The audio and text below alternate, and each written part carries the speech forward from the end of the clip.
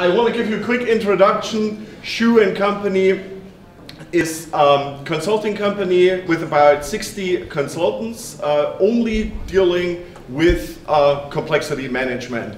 And company was founded in 1989. We've been in Atlanta in the US since 1997. And we're happy to be here for the first time. As I said, I want to make a little bit the connection between lean innovation and complexity management.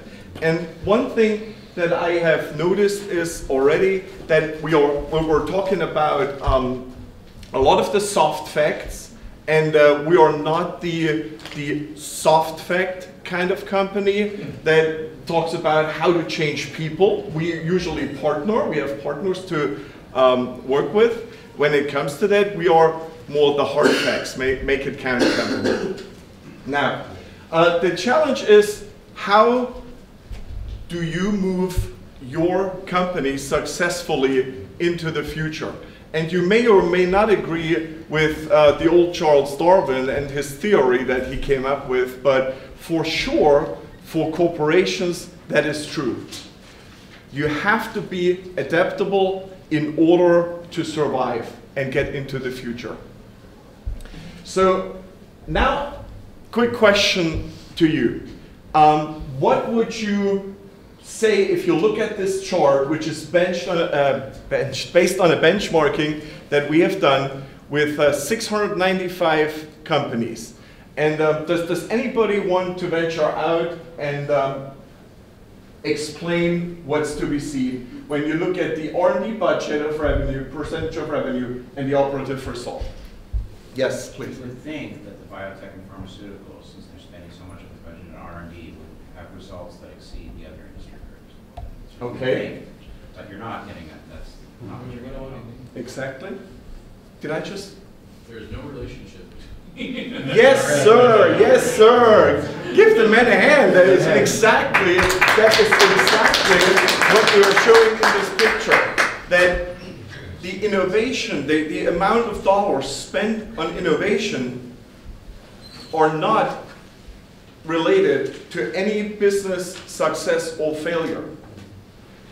So with this having been said, what is very important for us, we have heard about lean innovation yesterday in the innovation track, and in the innovation track we have mostly talked about the efficiencies. How do I become more efficient when I develop products, services? But that's only half the truth. What you need is, you need to know what do you develop and why do you develop this. And here, that's where complexity management comes in. And this is where we connect what we call a technology push with a market pull. You can't just only look at the market, but you can't neither just look at your engineering and say, you know what, we have very smart engineers in our organization.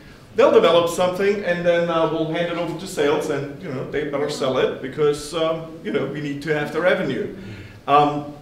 You need to understand that these things are all integrated, all the way down through production. You want to develop products that are pleasing to the market, but are also easily to be manufactured. And I think that connection is very crucial and very critical, because I can do lean manufacturing for forever and never achieve the results that I can achieve by using this approach. So the approach is derived from the lean manufacturing theory, from the lean enterprise theory. And it's a holistic approach, and we have four major items. We say, in the beginning you need to prioritize, you structure, you synchronize, and then you adapt. And I don't want to go through all of these items, but We have heard a lot about strategy. We've heard a lot about data and data consistency and how to manage data. We have heard a lot about production. But what we have not heard about, or at least I have not heard about yet here in the tracks that I have followed, is product architecture. How do I design products with a purpose to satisfy the market? And that's why I want to use the time today to just take a look at this and provide a generic approach to you for this. Question. How many, or do you think in your company you have a complexity or multiple complexities, or what is going on? Usually, when we initially talk to our clients, they say, well, yeah, it's complex. It's complex what we're doing. It's really complex. We have a merger, it's complex. We bring a new product ahead, we launch it, it's complex. One, there's a difference between complex and complicated. I'm not going to get into that. But we always make very sure that our clients understand that we have an external complexity, which is the complexity of the market, which is our product offering into the market. And we have our internal complexity, that's how we manufacture or provide our products or provide our services. And somehow we need to make sure that these both overlap with the least amount of waste. And that's what variant or complexity management is.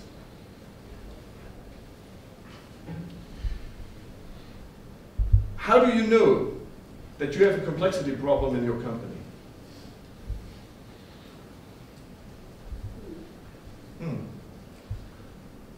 Work's getting too hard? Maybe? I don't know. Very, very easy. If your company is growing and your revenues are growing and your profits aren't following anymore at the same rate that you would expect, then you have a complexity problem. So if you have a few products, you're not going to make much profit. Then you're going to grow your product portfolio, and the profits are growing, and everybody's happy. And at a certain point in time, you get past that maximum, and your revenues are going up, but your percentage of profit goes down. And that's a definite sign that you have a complexity challenge in your company.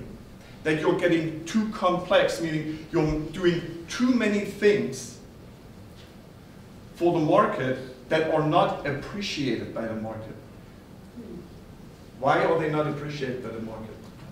Because your clients are not willing to pay for the features that you are providing, that you have designed into your products.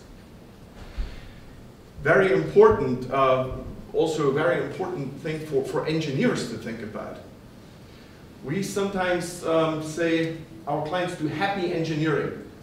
You have an engineering, and the engineers show whatever they can do. They change screws, they change this, they change that, because, oh, we found one that's a little bit better here, or we found something that's a little bit better there. And then in the end, we have production that says, oh my God, we have a whole shelving unit just with screws. And there are 2 millimeter, 2.5 millimeter, 3 millimeter. Why do we do that? But there's no connection. Lean innovation will provide you that connection because we're going for a holistic approach. Now, how do you determine what you should develop? What your engineering department should work on?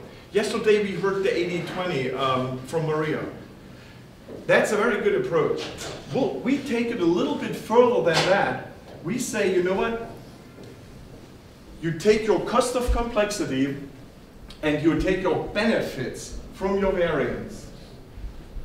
And then you determine, do I have a low cost of complexity and a low benefit of variance? And benefit of variance usually can also be translated into being noticed by the customer.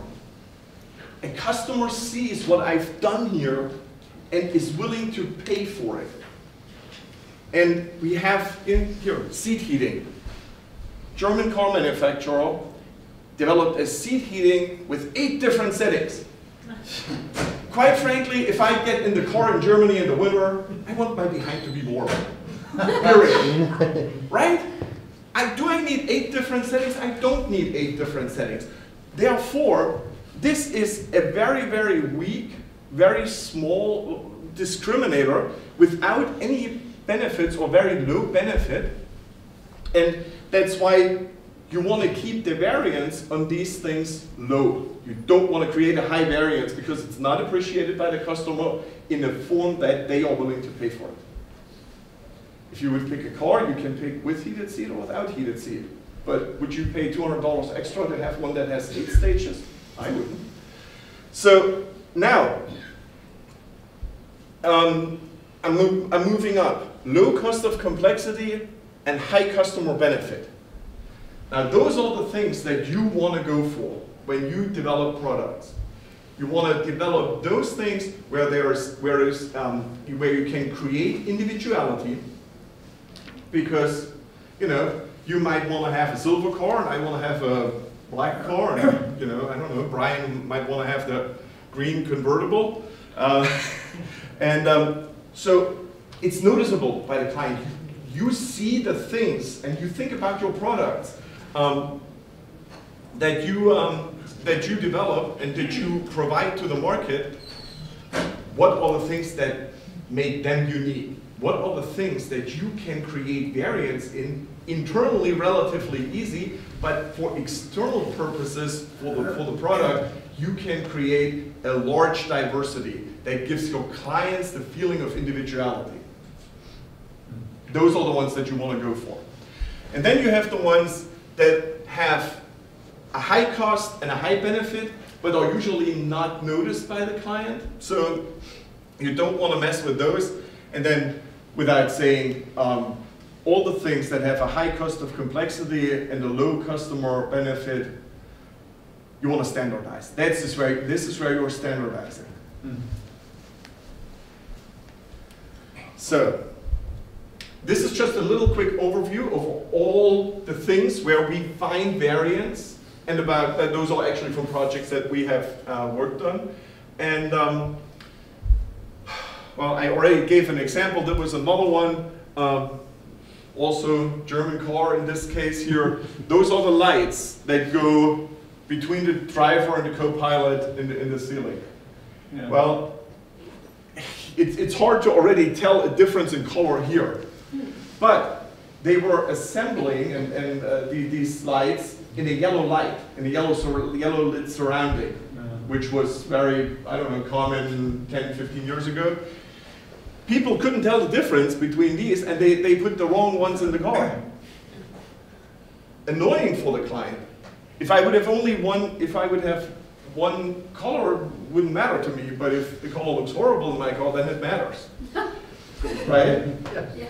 So we've done a project with these folks, and here are project results, and I just picked this one, which is the one up here, reduction of the amount of interior lights. We took that down from 72 to, I think, 18. And we could save our client $8 million right there.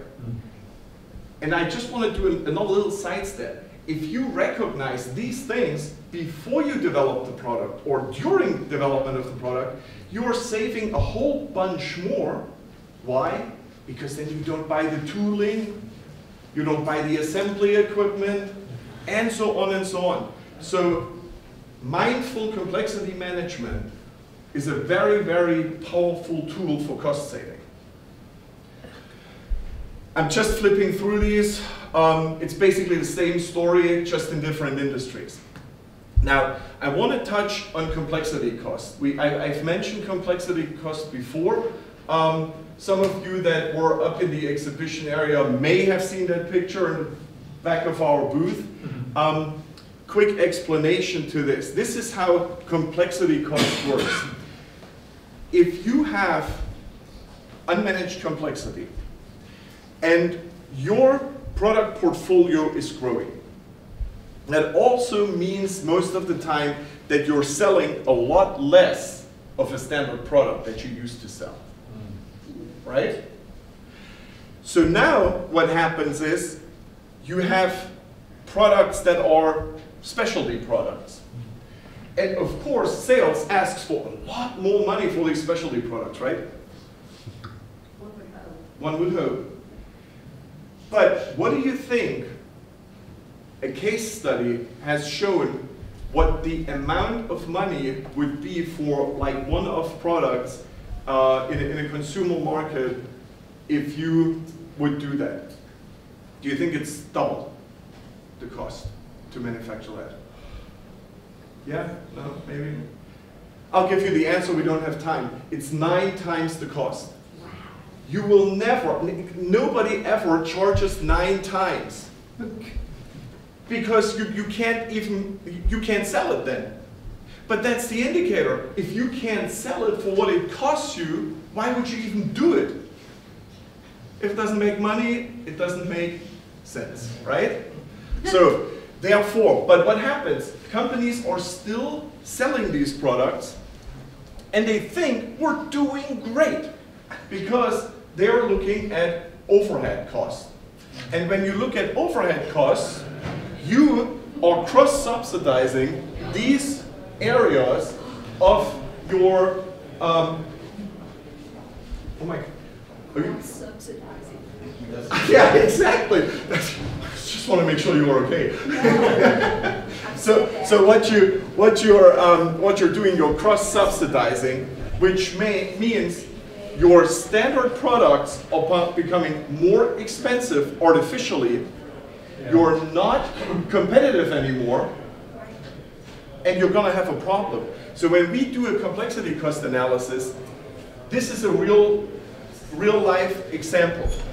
This is what the company thought they were doing with overhead costs. This is the outcome when you look at complexity cost or the activity-based accounting approach. So, and now we have developed a way of how you can create an overview and application cases in order to not having to do the activity-based accounting all the time, but what you do is you have to give specific cases that you can use as a reference if the next time your engineer wants to use a different screw. All right, this is what I want to send you off with. If you want to achieve something you haven't achieved before, then you have to do something you haven't done before. Let this thing be complexity management and make your company successful. Thank you.